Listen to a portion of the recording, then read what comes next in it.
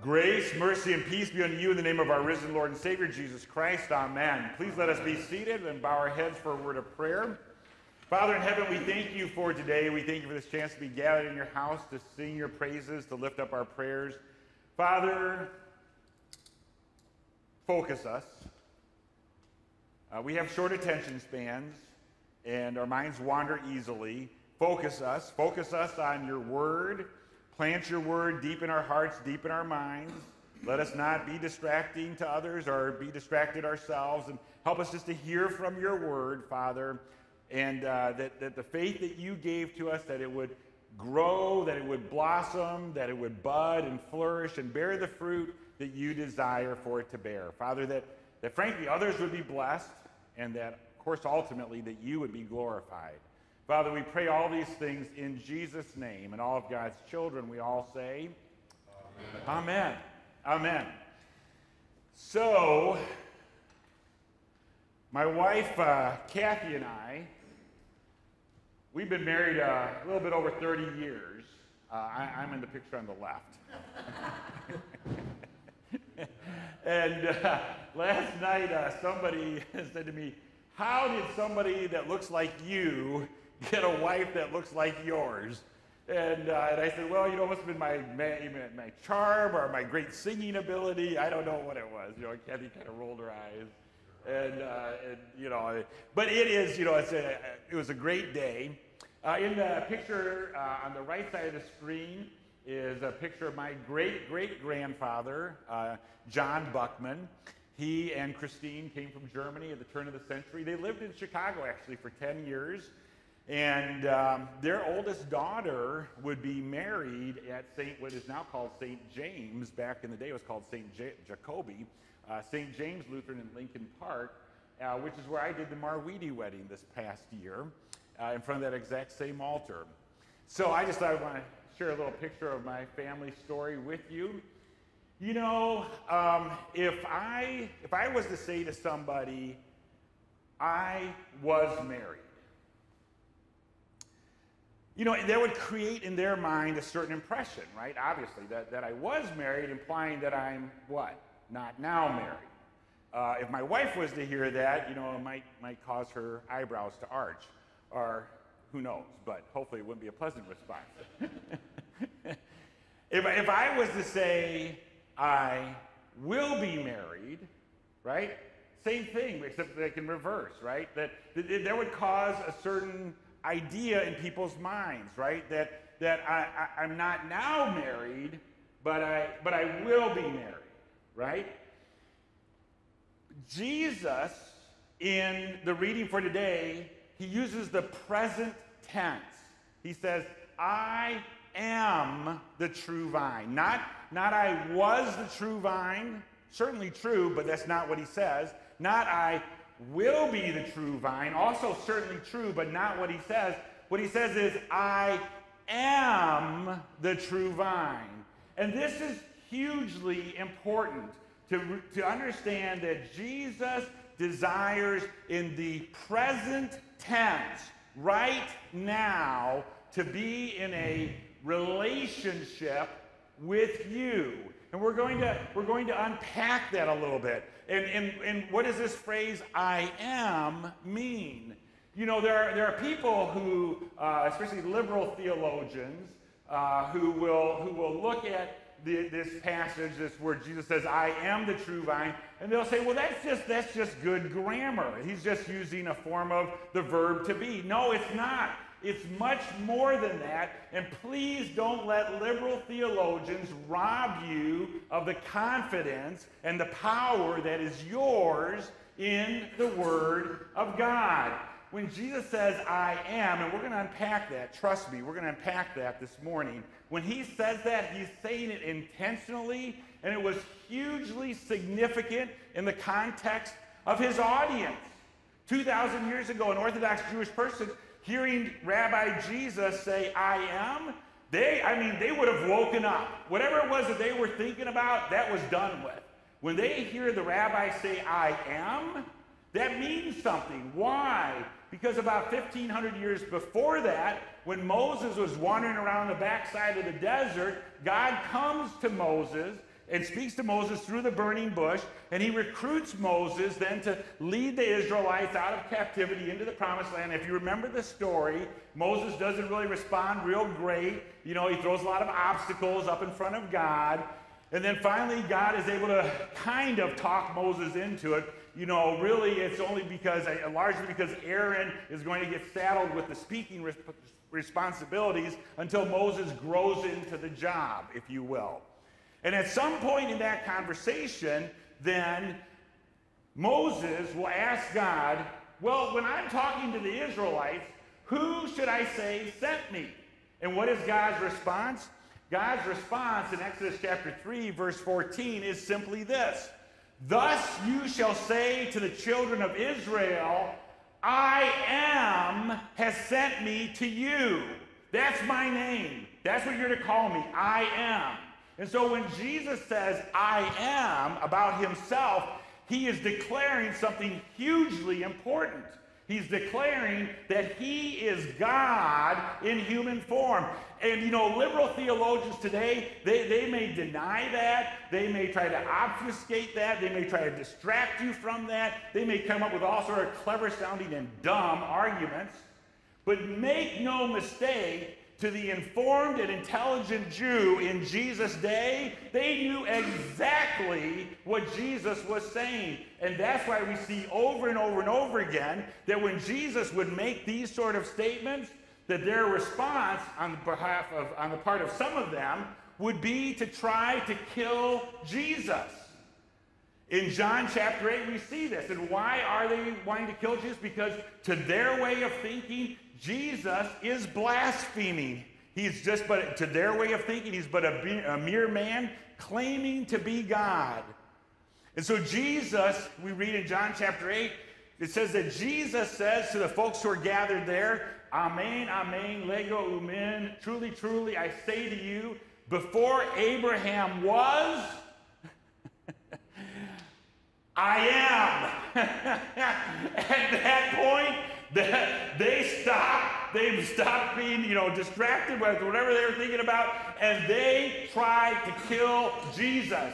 But it was not his appointed time yet. And so it says they picked up stones to throw at him.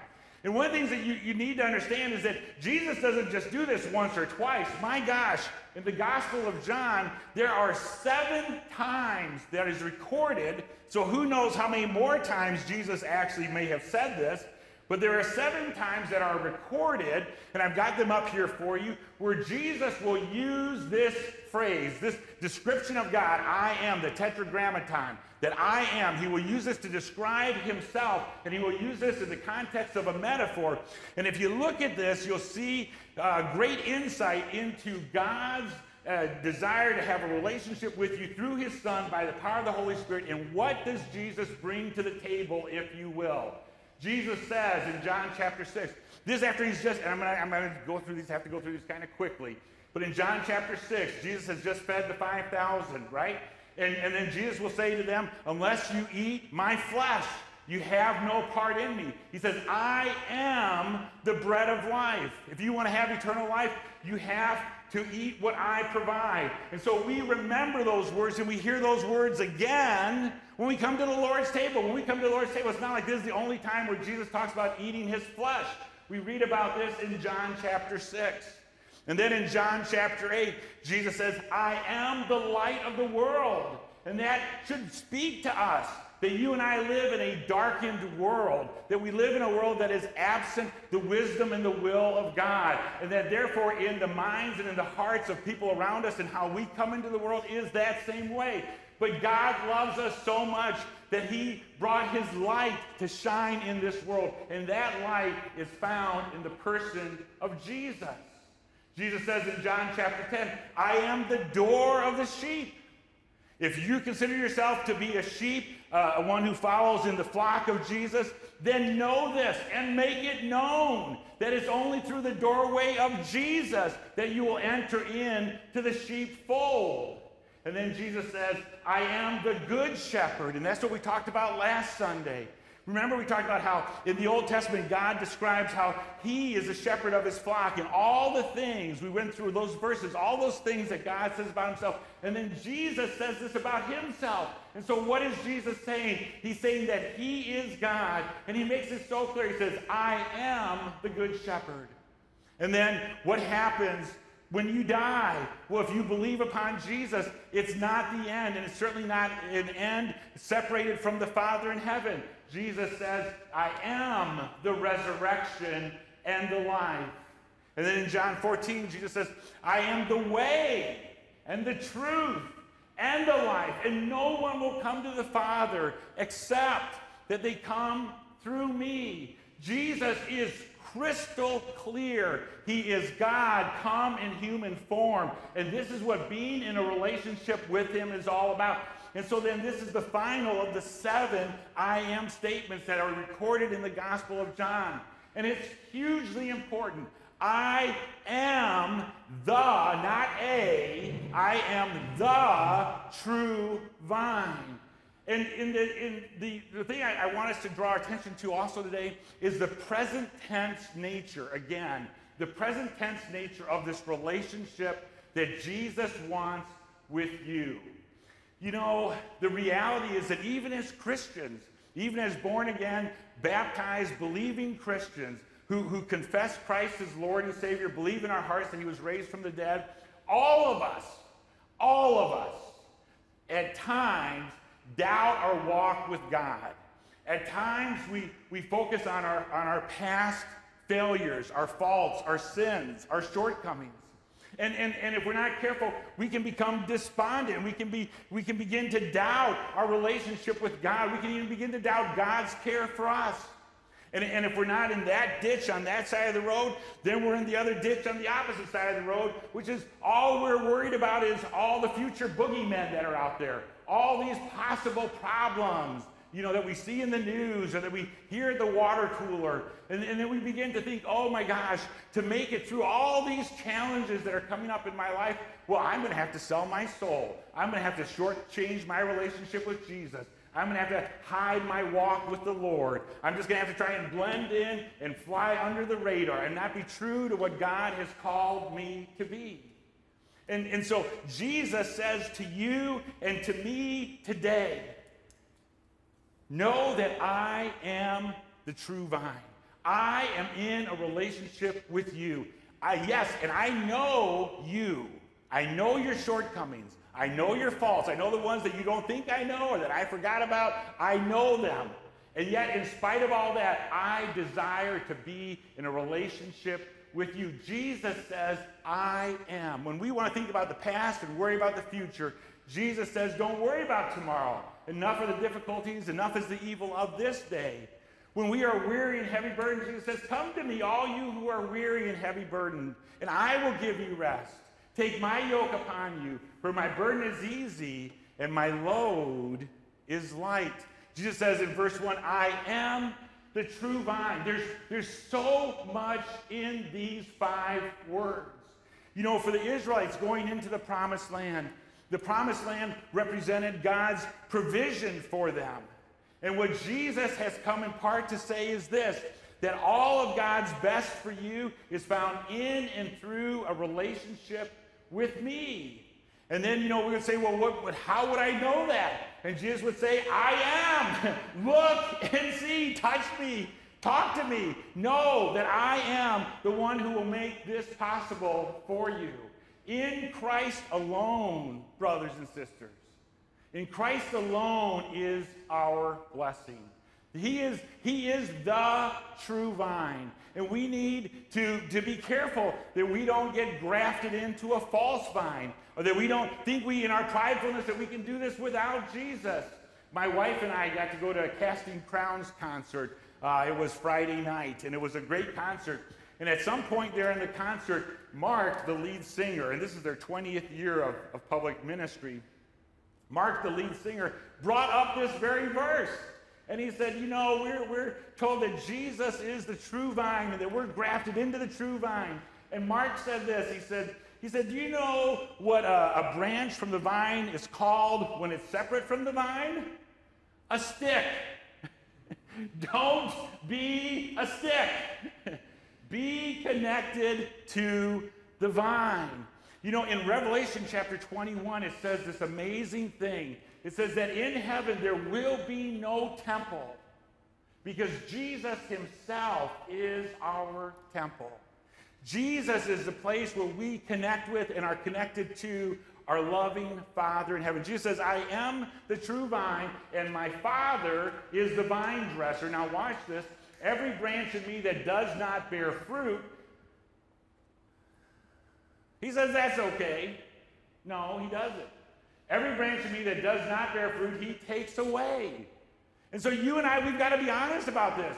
There are parts of our lives that are not bearing fruit that is pleasing to God. We're going to say, oh, we're bearing fruit. Yeah, but it's not the kind of fruit that God wants, right?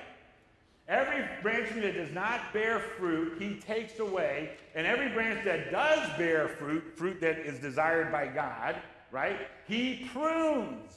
So even when you look at your life and say, well, I see God at work in my life in this way, and I see God at work in my life in that way, praise God. Give God the glory. Give God the praise clap. But know this also, you're going to hear a shoo, shoo, shoo.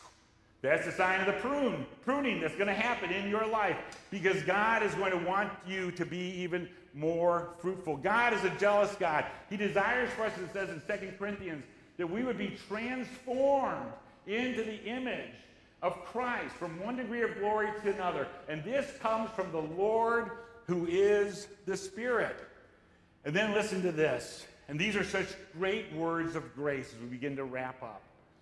Jesus says this to you today.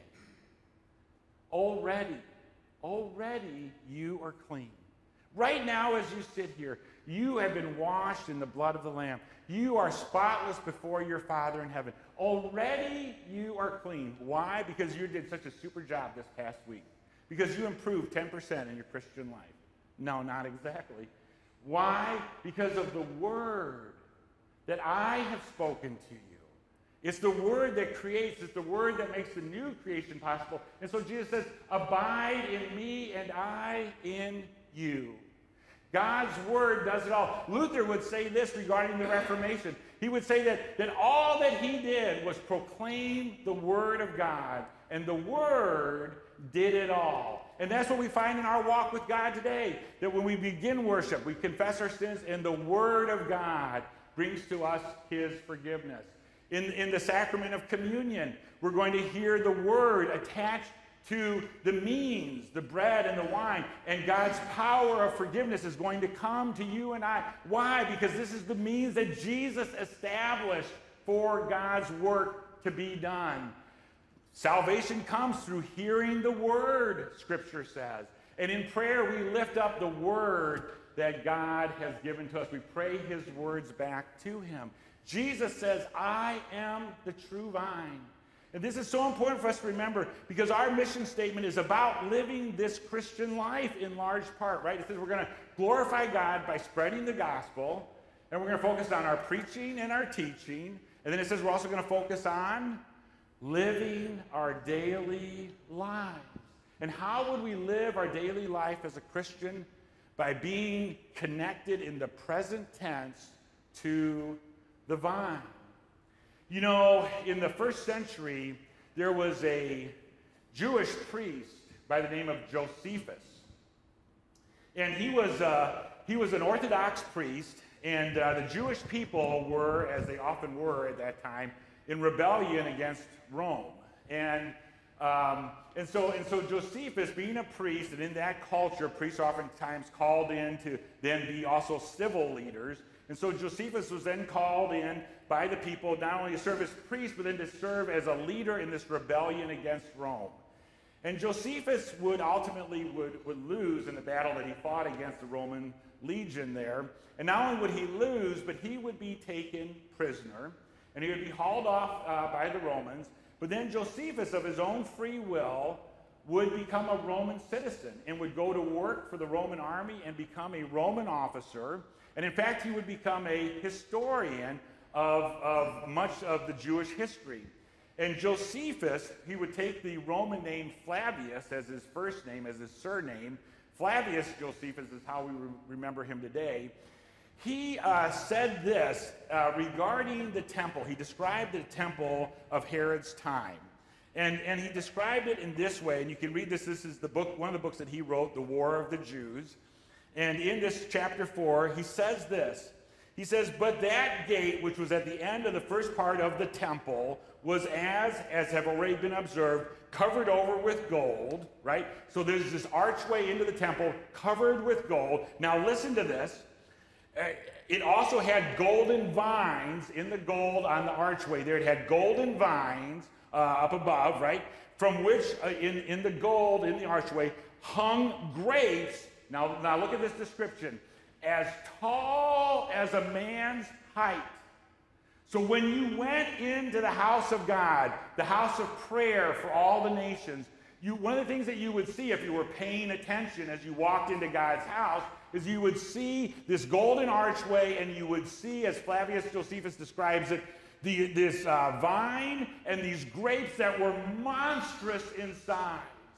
And so what is that picture about? What's the scriptural basis for it? Well, if you go back in the Old Testament, you will read in Numbers chapter 13 that when Moses sends the Israelite spies into the promised land, that as they were going along, it says in Numbers chapter 13, it says that the Israelite spies came to the valley of Eshcol and cut down from there a branch with a single cluster of grapes. So it's just one cluster of grapes. Now look at how this is described.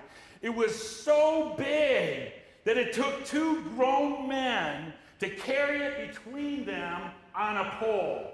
That is a massive cluster of grapes. It was just one of the things that when the Israelites saw this, they said, oh my gosh, this is just beyond our comprehension. And so, brothers and sisters in Christ, what I want to encourage you today is to have that picture in your mind of the temple of the Lord, of going into the house of prayer, of seeing this cluster of grapes as big as a man, of reading in Numbers chapter 13 of what this cluster of grapes look like. And then to remember this, that Jesus says, I am the true vine. And if that can happen in his creation, my goodness, what can happen in a relationship with him? He calls you to abide with him. And then he makes this promise. I'm going to close with this. Now listen to these words and think about that picture in your mind.